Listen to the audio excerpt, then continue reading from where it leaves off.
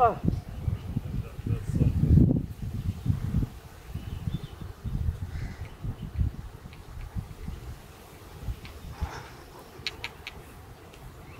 ya.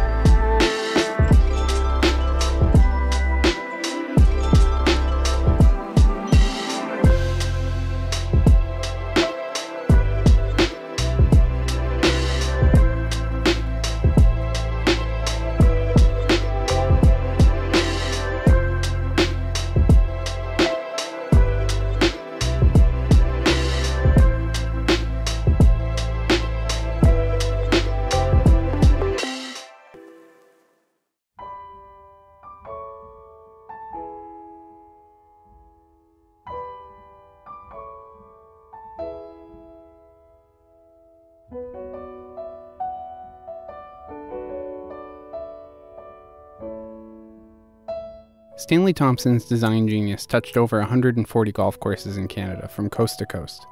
He's Canada's most acclaimed architect, and he made a lot of great golf courses. But only one of his famous 5 calls British Columbia home.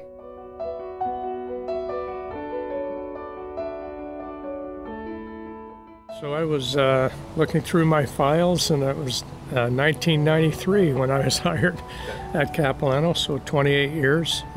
That time flew by very quickly. Yeah, to be considered to oversee, a course that is considered, one of the top courses in Canada, classic, one of Stanley Thompson's greatest designs, I think. That was quite an honor to be associated with a club like Capilano.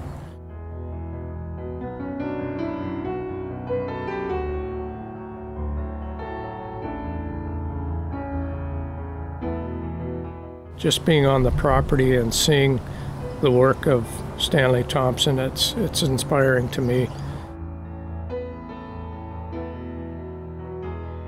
I grew up in Winnipeg playing competitive golf and loved the game, and 18 moved to Jasper, worked at Jasper Park Lodge, which is a Stanley Thompson course, and came here in 1978, and when I started, Jock McKinnon was still the head pro, so he started here in 1938. So yeah, I've been here ever since, 43 years.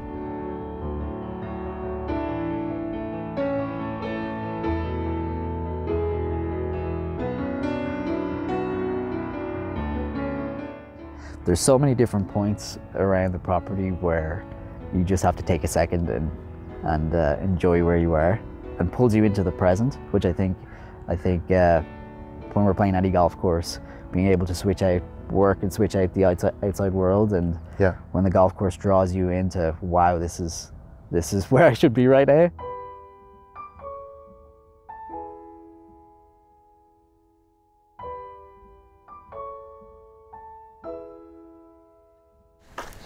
The trunk that won't stay closed.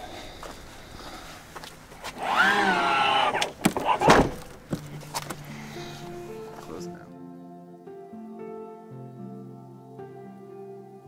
I think Canada has got, more than 10 golf courses that deserve attention worldwide. We just don't tend to get as much attention on our courses, but the quality, I think, compares with anything else in the world.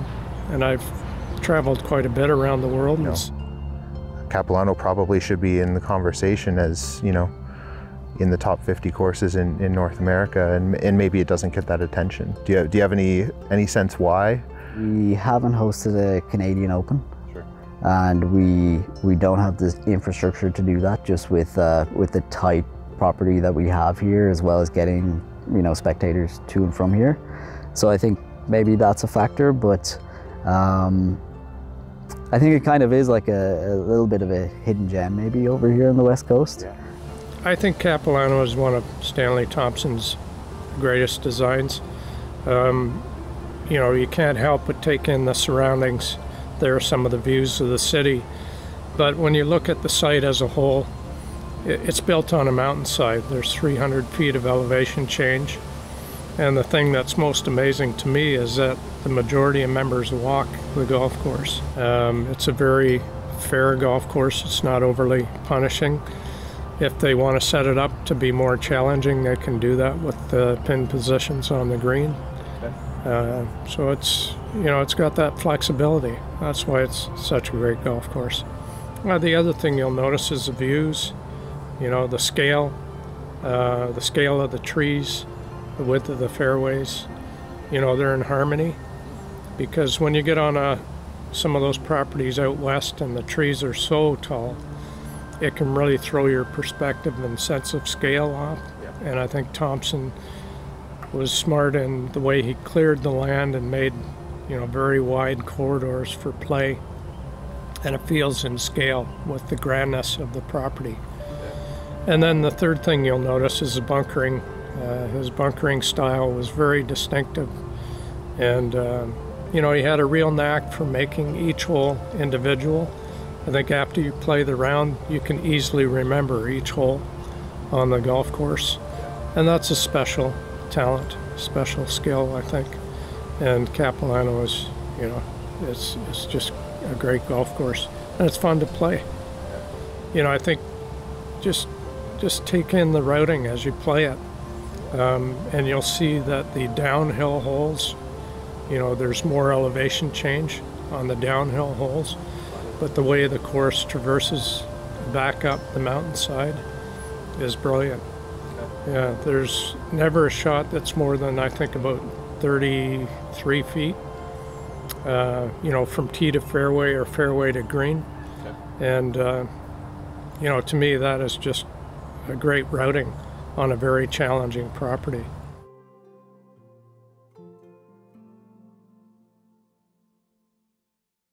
Well, Bob Hope said in his book that golf to him is the first tee at Capilano. I found Bob Hope's ball on the first hole when he was playing here. So, Mr. Hope, here's your ball. There's something special about you're on the tee, but there's a garden there and there's multiple levels and you've got the view, and it just feels very it just feels like a really special place to hit your first tee shot. Yeah. So it's ball shot.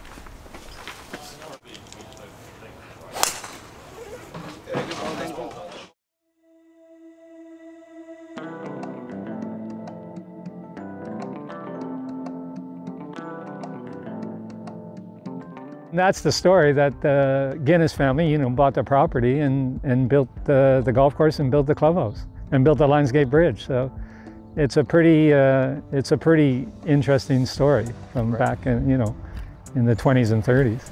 True. So I guess we have Guinness Beer Company to thank for the city of North come Van full circle and, with the Irish connection and Capilano and the whole Stu. area here. It's all thanks to Irish Stout. Well, we tried to get Stu to install the Guinness tap in our lunchroom, but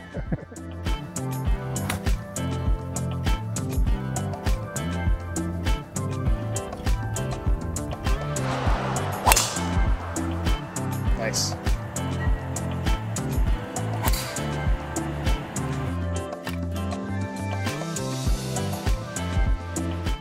so yeah, they've all done an incredible job, and you see it on the golf course with the tree removals, more sunlight on the golf course, and just the technology of turf maintenance has changed drastically over. When I started, it was 2 guys on the weekend. One guy cut the greens and one guy changed the holes. Now there's 20 of us on the golf course on a Saturday or Sunday morning. So there's a big change in turf maintenance for sure. But it's all for the better, and the golf course shows it when you play it, yeah.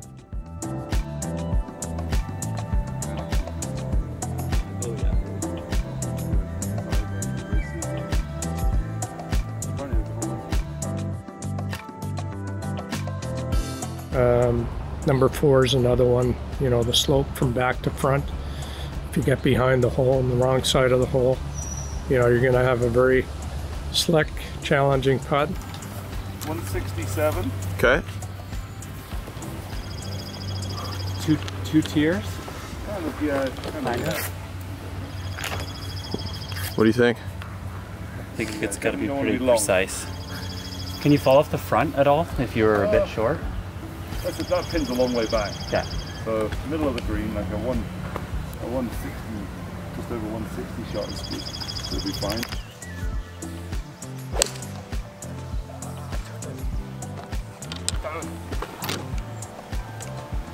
Honestly, that's a pretty good shot. On the top, yeah.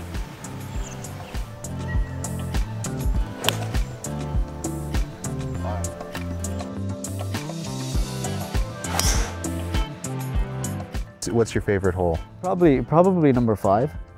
The view that you get walking to the tee box, you kind of have a little sneak view down the fairway towards the city, and then you get that full experience when you walk from 5 green to 6 tee. So if I had to pick, I'll probably pick number 5 right now.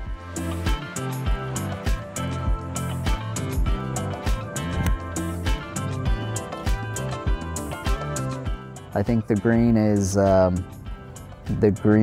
so undulating, and is definitely one of my favorite greens for sure.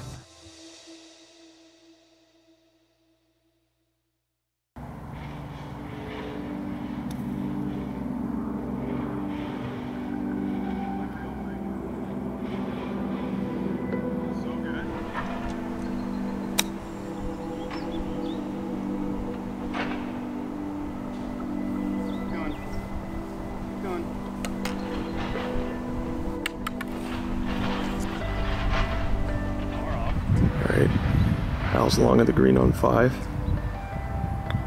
He's got to play it long of this pin. Hits the ball mark. It's the only way to try to get close.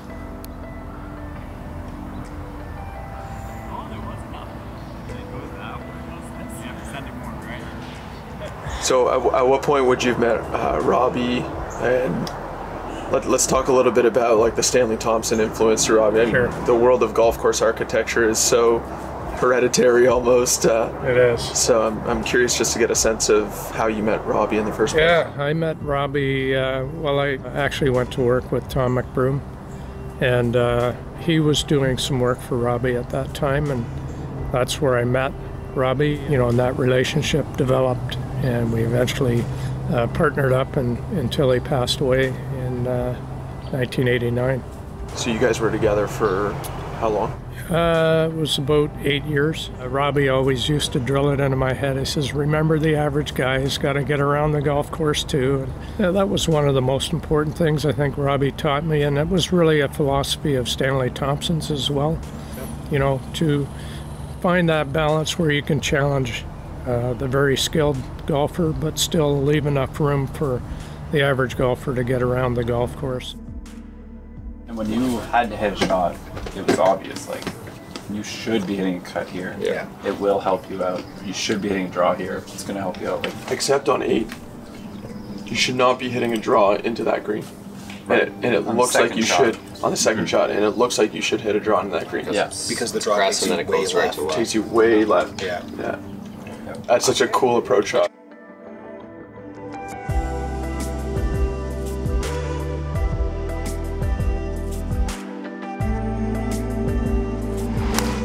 By this point in the round, I'm already in love with this place. It's so rare that a course can make you feel frustrated and invigorated all at the same time. But I guess that just shows how brilliantly fair the design is.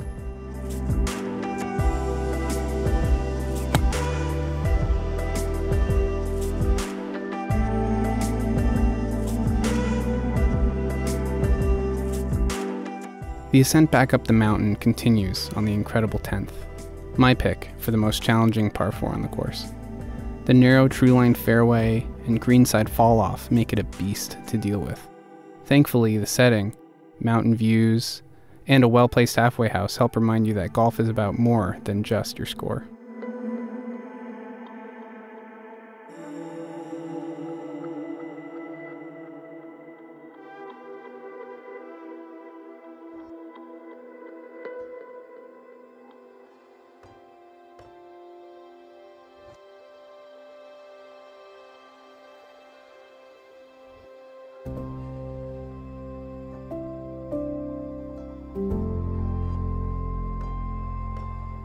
Probably the most challenging green would be number 12. You know, there's a lot of back to front slope on the 12th green, and something we've kind of worked on over the years to reduce some of the severity just through top dressing a little heavier on the front of the green too, because there were some pin positions that were unusable there. But some very interesting subtle contours and breaks. There's a lot of interest in all the greens there, and there are a few that are very challenging.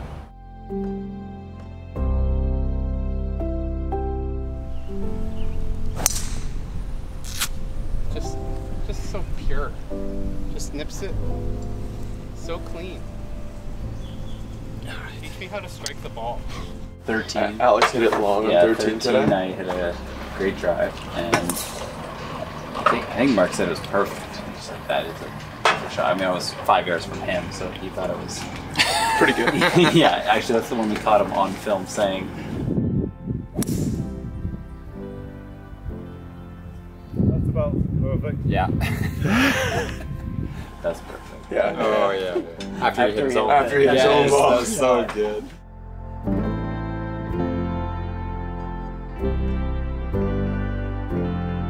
And then Pat filmed me blade one. Low burner went over the green, and then I was hops up the hill.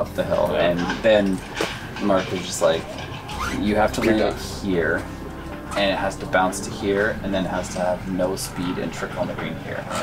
Okay. Oh yeah. Yeah. Of course. Then I.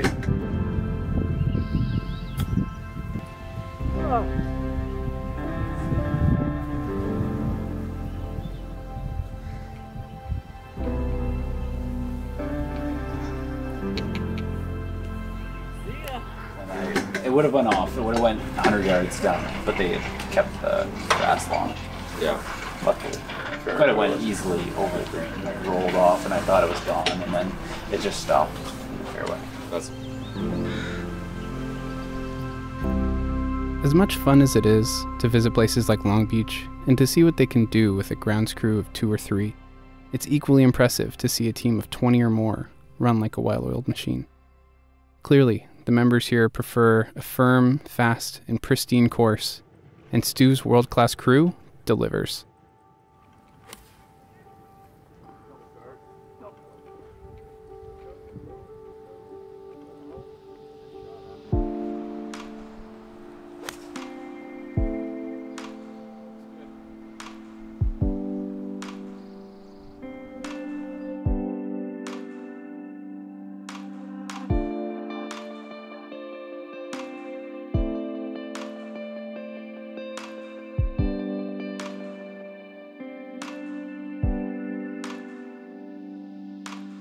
What makes 15 at Cap just so great? Oh, the shape of it, the dog leg, the way it turns and sets up for a draw. It's a really special hole, and it's really where the teeth of the golf course starts.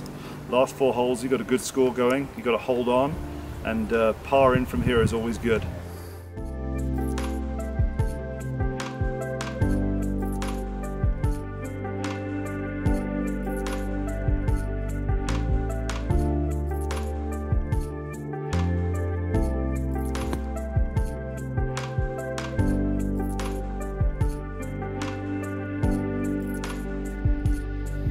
What a shot.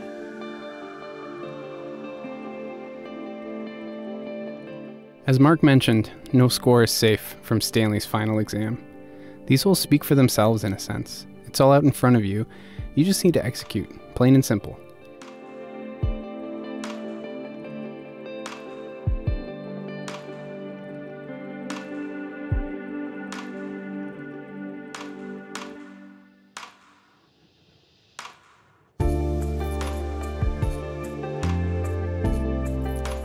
Earlier this season, I made the point that courses like Capilano, Sagebrush, and Victoria are difficult to compare to each other because of how different they are. At the same time, though, I can see similar themes and executions between Sagebrush and Bandon, or Cabot, and between Victoria and some of the courses of the Monterey Peninsula. But where the game of comparisons ends for me is with Capilano. What other courses can match the combination of firm and fast conditions, wildly sloped greens, iconic Stanley bunkers and mounds, impressive hole variety, in a mountainside routing with 300 feet of elevation change that's an easy walk for most? Has anyone matched the madness in Stan's genius? Will anyone? I'd love to find out. Until then, for me, Capilano stands alone.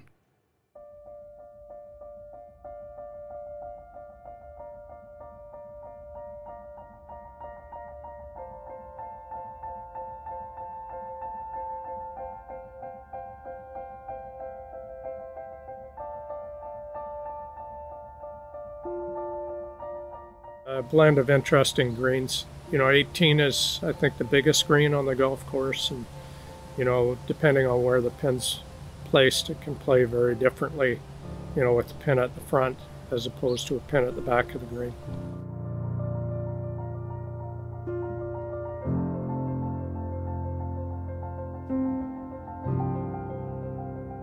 I'm noticing a trend on 18. Everyone's just sitting right before the bunkers. It's probably the play. I thought I hit a dart. Mark told me exactly what to do, and I executed. It made sick. I said, "What do I do?" I couldn't see anything. He's like, "Aim to the tall trees. They're just the right edge." And he said, "260 max." He goes, "What goes 260?" I said, "Both my 3-wood and my 2-iron go 260." And he's like, "Which would you prefer to hit here?" I was like, "Probably 2-iron." Okay. That's a great follow-up question. Yeah, hit 2-iron at the right tree line. Why did you get yourself that way? Yeah. That's a good question also. But.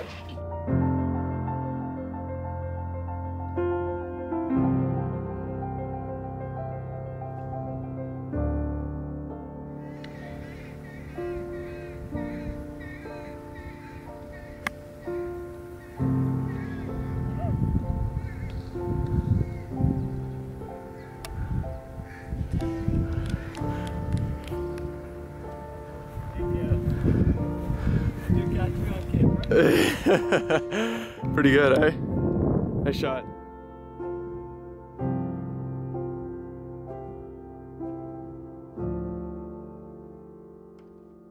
There's only one Canadian PGA Tour event ever, like each year.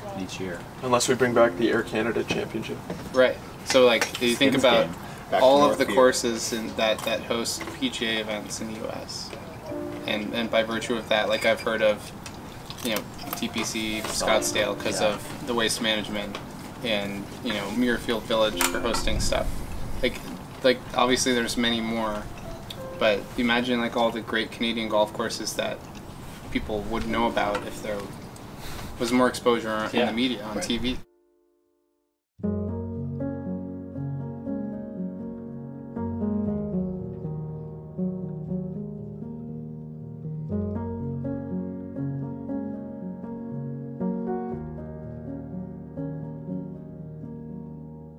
Oh, well, I mean, I grew up in Henley-on-Thames.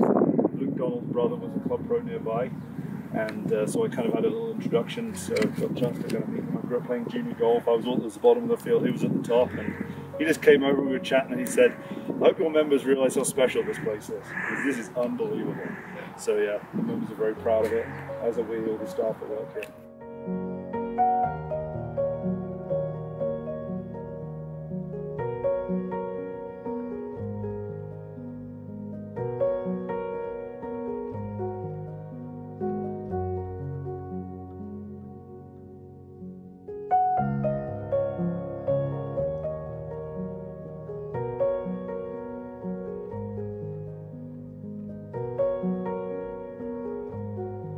With a golf course like this, designed to this caliber, on a property like this with these views, we want to ensure that we are preserving Stanley Thompson's original vision. And you have to have the resources to do that.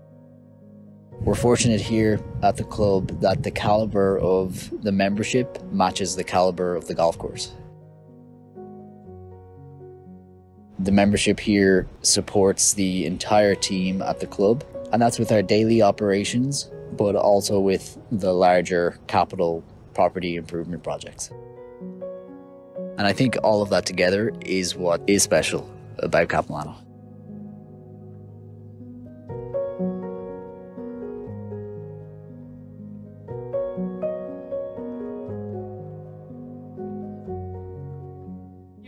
As for the fun times on a golf course, definitely in the 70s and 80s, there's a lot of Caddyshack moments on the golf course. So we definitely had a lot of fun.